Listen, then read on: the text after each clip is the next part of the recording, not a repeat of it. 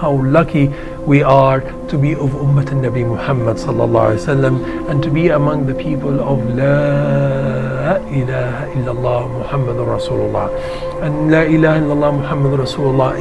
is an easy statement to say, but it is the true statement. It's the reality of this creation, and it is a word that is open to all of Allah's creation to embrace, to celebrate, to enjoy, and to avail themselves of the great delights that accompany La ilaha illallah. La ilaha illallah is the key to unlock the secrets of existence and to unlock happiness in this world and in the next world, and the key to unlock all access gates to Allah's favors and to Allah's delight, as I said, in this world and in the next world. La ilaha illallah is the dustur, is the sharia, the oath that by which people arrive at equilibrium, arrive at balance, arrive at harmony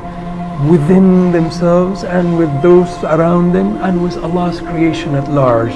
because it is the secret of existence, La ilaha illallah. And Muhammad Rasulullah sallallahu alaihi wasallam is the way of how to act and how to deal and how to appreciate and how to conceive and how to approach and how to relate to Allah's creation through this beautiful way that our Prophet was sallallahu alaihi wasallam.